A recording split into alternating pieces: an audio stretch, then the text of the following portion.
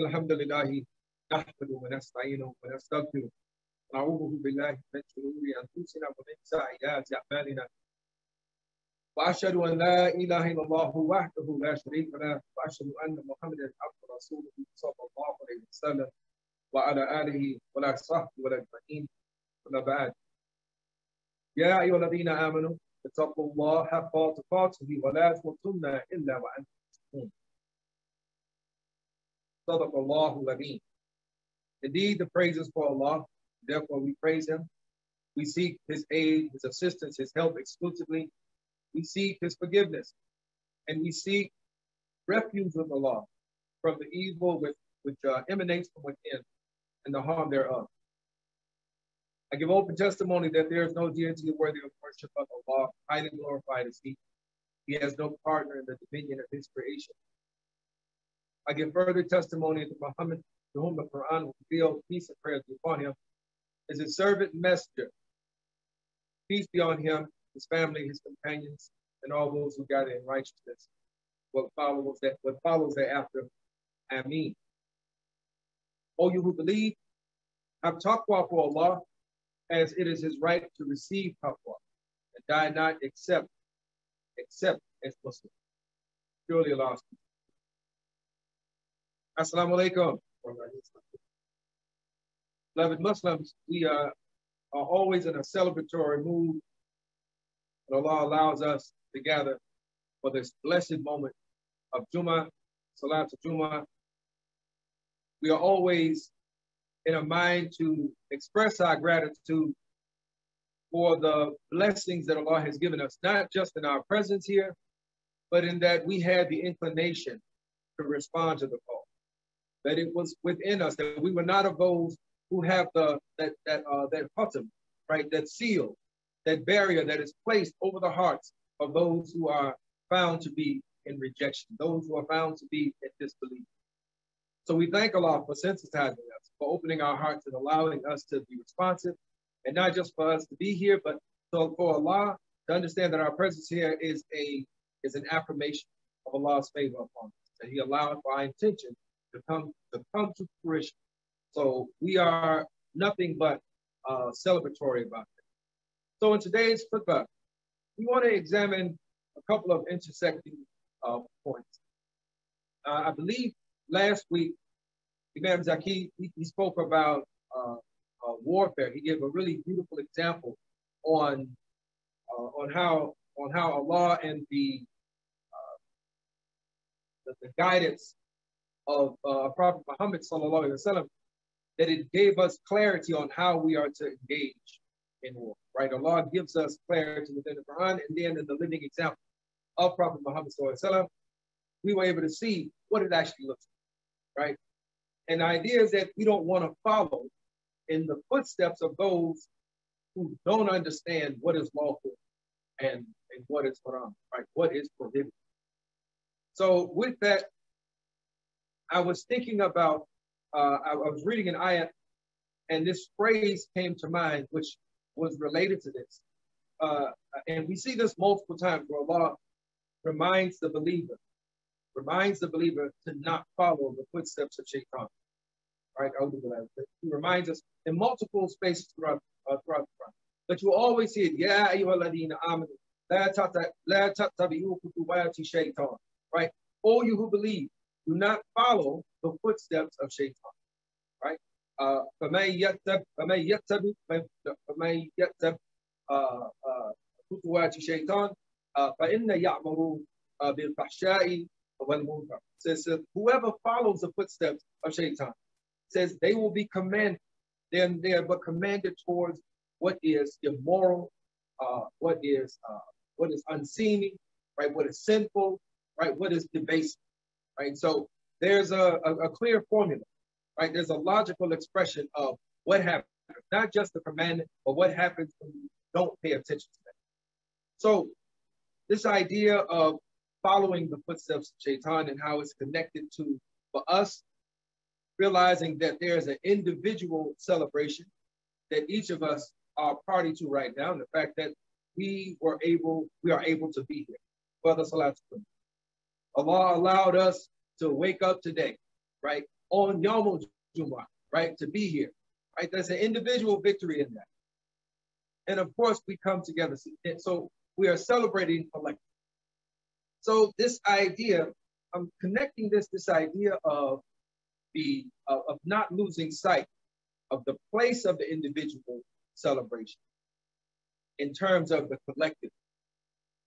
And what comes to mind is one of the accounts of Musa alayhi salam. He is told, he's called to come up the mountain, right? He is establishing his prophethood. He has the children, Bani Israel, the children of Israel with him, and he is told to come summon up the mountain. He runs at speed. He leaves Harun alayhi salam, and you're in charge, and he runs off. And he is met with a question from Allah subhanahu wa ta'ala. Says, why did you run off? Why did you leave the people? Why did you leave your people? Says, I wanted to please you. I wanted to get here with speed. Right? I don't want any delays. And you can kind of infer, think about this here. It says, these people would have slowed me down. Right? The people were not moving at the same pace that I was moving. The people are moving and maybe they're getting distracted by the scenery. Maybe the people want to have conversations, or maybe there's an argument that has happened. Or, you know, as people move, whenever you got a group of folks together, the dynamics, things change. It's not like being alone. Right? There's a different expectation of something that you ask of an individual and something that you ask of a group of people. So as Musa alayhi salam, as he is in this position, he's in a position of leadership. And he is also in a position of he wants to please his Lord. He wants to be responsive. Allah says, come, I'm coming. Allah says, do this, I'm going to do it. But it doesn't end there. The individual celebration or the individual submission is not actually the true goal. It's not just about the individual. The true goal is about the collective. It's about the community. It says you've left your people. Why did you leave your people? I'm just trying to do what you asked me to do. Well, understand, you've been commissioned. You've been given a position of leadership. You've been given a position of trust. And that means that you have to see beyond what is just expeditious, just what is beneficial for you as an individual in that moment. And understand when you are asked to do something, you are asked actually to do it, not just for yourself, you're asked to do it on behalf of those you lead. Now, what we should take to mind is when Allah tells us, says to save yourselves and your family from the hellfire, right? Save yourselves and your family. Because if Allah would have simply left it at save yourselves, then we would have nothing but individual celebration. We would have nothing but people who believe that as long as they're winning, everything is good. They would think that their only responsibility, it is just my responsibility, it's just for myself. God says, save yourselves and your family. Now, while none of us are given revelation, final revelation has been sent. The final messenger has been sent. But we are all in positions of leadership in varying stages and varying positions and places throughout our lives. We're all in positions of leadership. We're all in positions where our presence is an actual invitation towards that meeting with Allah. Our presence is an affirmation of Allah's blessing. It's a presence. Our presence is an affirmation of Allah's guidance. But the human factor comes in. The human factor is, man, I'm not trying to lose. I'm not trying to have y'all take me down with y'all. Right? I'm out of here. I'm gone. I'm going to go win by myself. But that is not what Allah gave to us. That is not what we are the inheritors of. We're not inheritors of an individual race, of an individual struggle. We are inheritors of a collective mission, a collective struggle, a body of work that continues to be present and reassert itself. The challenge is reasserts itself throughout not just the generations, but throughout our lives. Throughout our lives, in different circumstances, we find ourselves faced with this task of how do I respond to Allah's call? And also still be connected to those that I love. We're not talking about, remember, we're talking about, yeah, ayyuhalladhina amanu, those who believe, oh, you who believe. Which is a very important distinction. Allah gives us clear guidance on how we are supposed to respond to those who take our religion as mockery or sport, those who reject faith, those who are hypocrites, right? He gives us clear guidance on that. Those are people we're not supposed to take into account. Those are people we're not supposed to look to stand up for us, to advocate for us. Those are not our friends. Right? Those are not our friends. But the believers, we're supposed to be tender-hearted and open and empathetic and compassionate with the believers. We're supposed to have patience with the believers. And we're given this guidance and the example and the prophetic character, the prophetic tradition. We're given this example. We look at Prophet Muhammad sallallahu alaihi wasallam, and we look at the community that he was given and how that community had to grow, how that community had to mature. And we see that maturation even in the commandments, right? Even in the commandments, we went from don't come to prayer drunk, don't come to prayer, with a mind be fogged, don't come to prayer inebriated, to alcohol and gambling is forbidden. Right? There was a progression. There was patience that had to be exerted. I'm sure you think about this. As we are sensitized to a sober life, sober-mindedness and consciousness, there's probably nothing more irritating for the Muslim, for the conscious Muslim who appreciates and respects the ability to manage this gift that Allah has given us, than to be around a bunch of people that's drunk.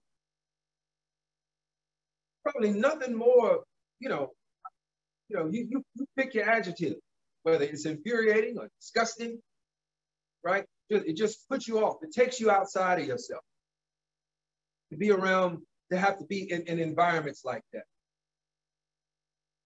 Now, just imagine if that disgust or if that anger, imagine if the Prophet, peace and praise be upon him, would have said, y'all just not worth it. Y'all just not worth it. I'm going to pray. I'm going to pray these 5. I'm going to perform my Hajj. I'm going to give my charity, my zakat. Right? I'm going to be a good Muslim, and the rest of y'all can go to hell. That's not the example that we were given. That's not the example that we were given. And when we hear that Aisha radiallahu anha, may Allah be pleased with her, when she's asked about the Prophet sallallahu alaihi wasallam, and she said that he was a Quran walking, we can't be so reductive to think that just meant that he was the Quran walking as an example of his commandments. Right? He was a Quran walking as if you could just ask him anything and he's just going to give you what the Quran says, and not see that this also was that he was a living example of what it meant to have patience and understanding and watch people be able to grow in their maturity, right? To grow from that small state and into the potential, the capacity that Allah has placed within them. So this is a challenge. This is a challenge for us as people with families and loved ones who are in varying states of faith, that we have a responsibility to not simply run off by ourselves, right? And I've seen this. I won't, not up here to call the names out, but I've been with folks. I've been with other Muslims, and people get into, you just kind of moving along, and you're just doing what you're doing. Somebody leaves, you didn't realize they're going, they come back. Hey, where you been? I just prayed Salat. What? So you just left us heathens in here while you ran off by yourself to go pray, right? You didn't think that it was appropriate for you to invite us. No, you ran up the hill by yourself. You ran up the hill by yourself. There was nobody to ask you, though, why did you run off and leave your people? Why did you run off and leave your people? This is not an individual. This is not an individual exercise. There's no individual accolades to be gotten when we are in this endeavor. This is a community endeavor. It's a family endeavor. It's about relationships, and relationships require patience. Relationships require an understanding that as Allah has been patient with those who came before us, that Allah was patient with us to allow us to come into whatever understanding we think we have, that we should also be patient and understanding with those who are around us. Because as I say, we are living examples of Allah's invitation. And when we remove ourselves and we just become about, I'm just going to respond to what Allah has asked me to do, and I'm going to leave you by yourself, right? Even though you are amongst those who believe, you believe like I believe, but I'm going to, I don't have time for you. Then we actually separate ourselves from what Allah has given us. Allah made us, He brought us into existence. He gave us intelligence, and He animated us with the spirit of understanding that what He has given us is a community trust. Not an individual trust, but a community trust. And that has to be managed carefully. It has to be managed with compassion. It has to be managed intentionally. So while we believe and understand the danger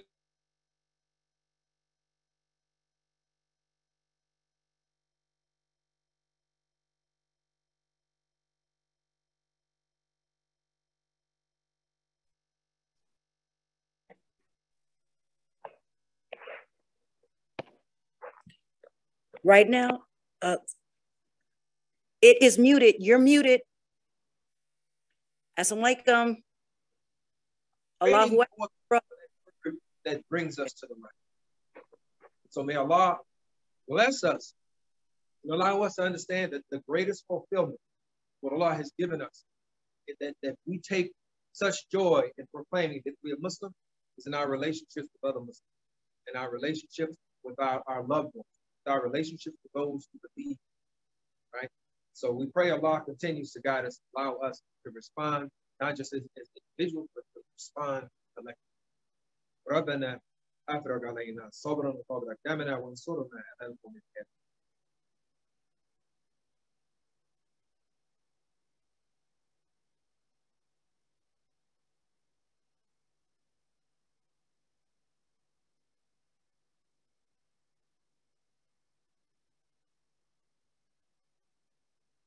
Alhamdulillah, alhamdulillah, alhamdulillah. As we close, I want to bring our attention to, I guess, 2 points. One is that there's an ayat, this beautiful expression that I think Allah, He invites us to think. He says, go into the Quran and reflect. He's inviting us to think in a multiple of ways, right, that are beneficial for us, that allow us to bring out the best in ourselves. Allah says, Hal jaza'u ihsan illa ihsan. And what is the reward for good but good? What is the reward for good but good? It's really important for us to deepen our understanding and application of this idea of ihsan, right? Of what is good, what is good. It is not just what is the reward for good actions or excellent actions or beautiful actions or words, anything, right? It is also, we're also talking about people, right? So what is the reward for good people but good? What is the reward for excellent people but excellent people, right? This ihsan is something that is comprehensive, and it's going to have different applications depending on the circumstance of the conscience, right? But for us, we should be thinking about embodying and representing the best of what that ihsan, right? If we want to avoid those footsteps, then we're going to be doing our best to embody, to represent ihsan. We're going to be doing our best to represent not just Not just doing good, but actually being good. Because we understand that there's a difference between an action that is done and witnessed by others and the action and where it comes from. Right? There's a lot of things that on the surface, they look like they're good things. It's a great thing that was done, but only Allah subhanahu wa ta'ala actually knows that that came from a good person. It came from a good source. So while we strive to do good, it's more important that we be good. Right? And if we are good, we're going to be mated with good. Right? We bring on additional good.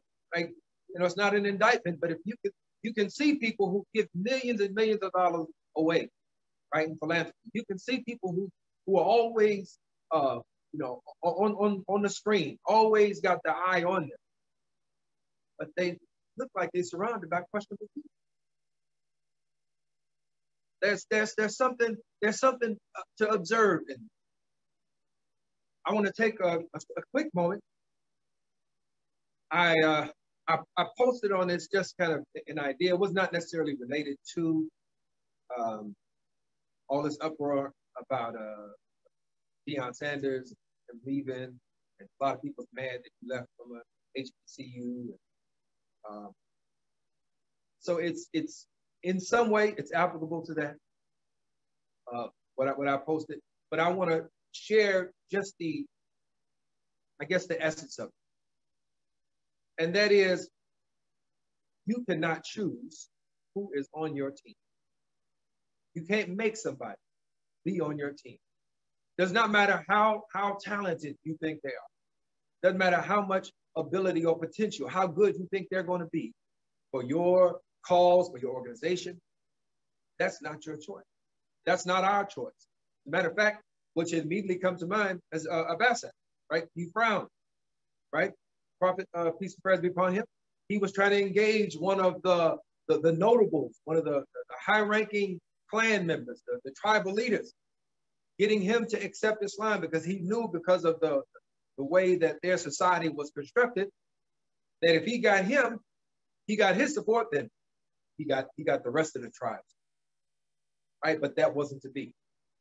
That wasn't to be. You can't choose who is on your team. Allah makes Muslims. Allah determines who is going to be like-minded. Allah determines who is going to see the mission and buy into the mission and give themselves to it. If you got to make a pitch for somebody to join your team, that's somebody that's not on your team. If you got to make a pitch for somebody to see the importance of community life, for community advancement, community health, if you got to convince somebody of that, you probably move on to the next. Good attracts good. Like attracts like. So in this time where people are quick to try to identify and put folks in boxes and tell you who's who and who's with who, we don't have to really worry about it. Our main concern is going to always be recognizing those who have faith, those who are committed to the work, those who are committed to this collective consciousness, the collective advancement. That is our struggle, and that is what we have been given. So while people will complain, and then the last thing I'll mention about that is, it's also important for us to understand that it's very dangerous, right, to rush to have an opinion and you don't have any information. It's very dangerous, right? This is where those small print retractions come from in the paper. They print something one day and they realize they got to go back to it. We got it all wrong. And there are things that are coming out now of those who are following that, interested in that might change your opinion, right? About in terms of whose team, who is on. So anyway, enough of that. We are grateful. We are grateful that Allah has given us a book, a messenger, a mission that reminds us that our true worth is not just in what we have as an individual, but our true worth is in what we have as a community, as an ummah. So may Allah bless each of us to be protectors of that ummah. May Allah bless each of us to be inviters towards that which is good, which is most pleasing in the sight of Allah. May Allah bless us to be compassionate with our families, our loved ones, our spouses, friends. May Allah continue to elevate us in our remembrance and our consciousness of ربنا لا تزغ قلوبنا بعد إذ هديتنا وهب لنا من لدنك